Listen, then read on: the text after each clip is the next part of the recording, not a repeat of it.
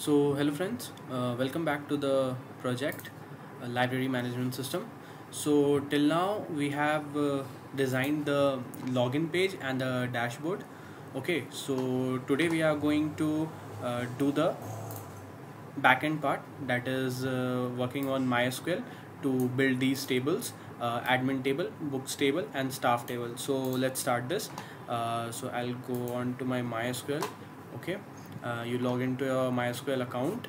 Then first of all we'll create a database. Okay, so like create database and give some name, like give library only.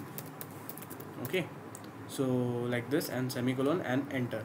Okay, so I've already created the database, so I won't create it again.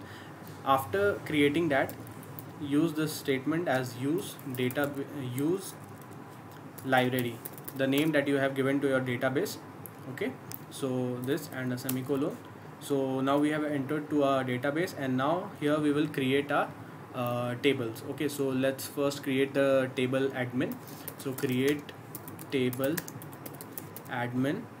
Okay, just enter over here, don't put any semicolon over here, and then open braces. Now we will give all the column names, their data types, and their keys and all, like primary keys and all. So let's do it.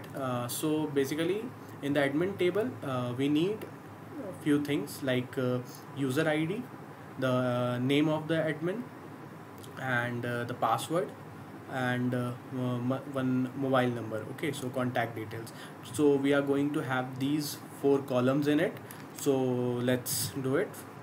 Okay, so user ID, we'll start with the user ID, user ID, and its data type I'll give it as varchar, and I'll take okay 50, I'll take 50 as its length size, and I'll give it as the primary key. Okay, now just a comma. Next line, here the name of the admin, so name again varchar, I'll give 50 over here as well. Then the next column would be the password,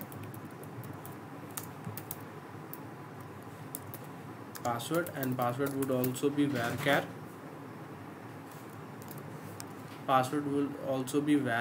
and let's give it as 50.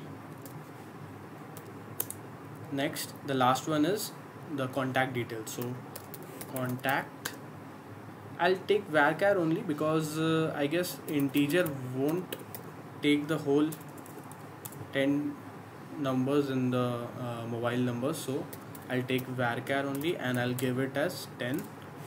Okay, and I'll close the brackets and semicolon.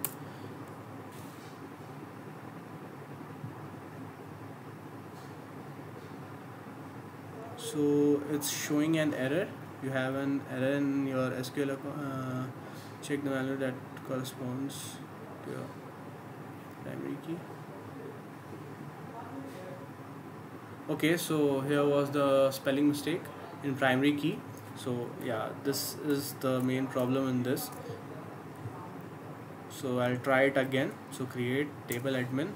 After that, this primary key, I have this spelling mistake over here.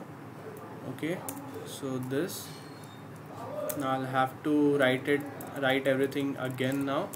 So name varchar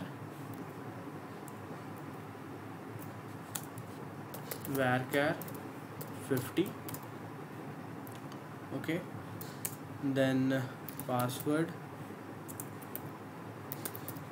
as varchar 50. Then there's the contact varchar 10. Okay, and I'll close the braces over here. So yeah, query is okay. So now I've created the table. Let's check it. Select asterisk from the table name is admin, so admin, and see here it's showing empty set because we haven't given any values to it. still. So now we'll give the value.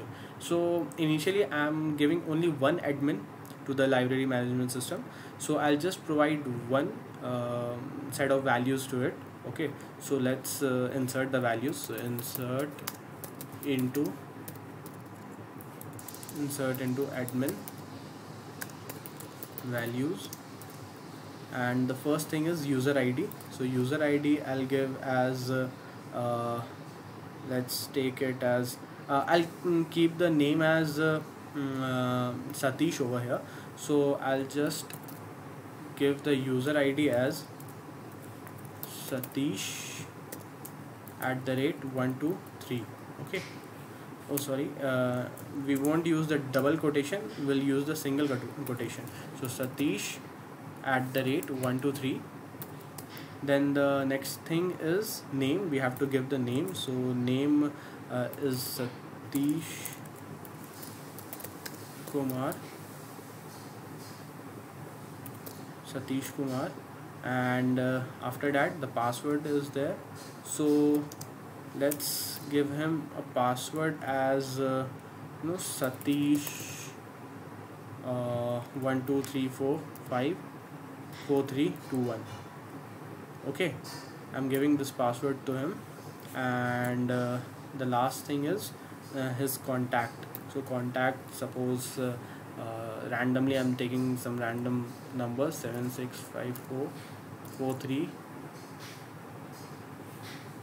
765443585412. How many digits? 3 3 6 9 and 10. Okay, so that's it. And I'll just, so here I have inserted the values. So let's check it once. Select asterisk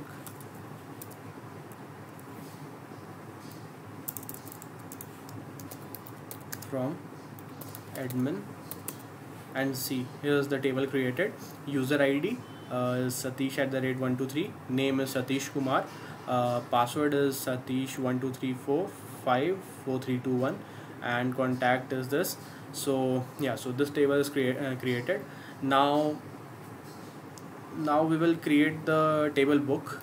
Okay, so I've already created the books table and the staff table. Okay, so you just have to create it the similar way that I have created the admin table. Okay, at there you need to give the table and the column values as you require, and again you'll have to feed the values into it. So I've already done that, so I'll just show you the tables. Okay, so select asterisk from books, and see, I've already created this table books with the columns as book ID, category, name, author, and copies.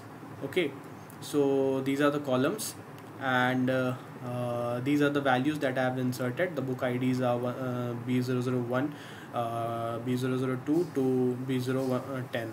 Okay, and these categories have, like, because it's a libraries management system, so in the library there can be many categories of books. Almost every kind of books are available over there, so I have tried to enter as many categories as I could. So I've given here data structures, Java, Indian history, Indian politics, novel, Mysql, geography, comics, science, and biology, and some of the books over here, and the author name and the number of copies. Okay, the number of copies of those books that are present in the library. So I've given that over here. So this is the books table, and now let me show you the staff table. So select asterisk staff, sorry, from staffs, and see, here I've already created the staff table. So there are 3 columns: staff ID, name, and contact. So in staff ID we have S001, 2, and so I've totally given 5 staffs into it. Okay, you can increase it as well. and the names are here, the contact details are here. So the primary key is the staff ID is the primary key, and in this book table the book ID is the primary key. Okay, so we have done all the three tables, and now after this we'll go back to our front end part.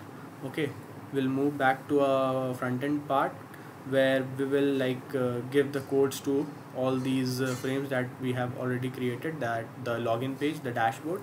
In the login page we would provide the code where we would check whether the given credentials are matching to the credentials present in the admin table of Mysql is like same or not. uh, Only if it is same, then only then the user would be, the admin would be logged into his dashboard. Otherwise he won't be allowed to go into his dashboard.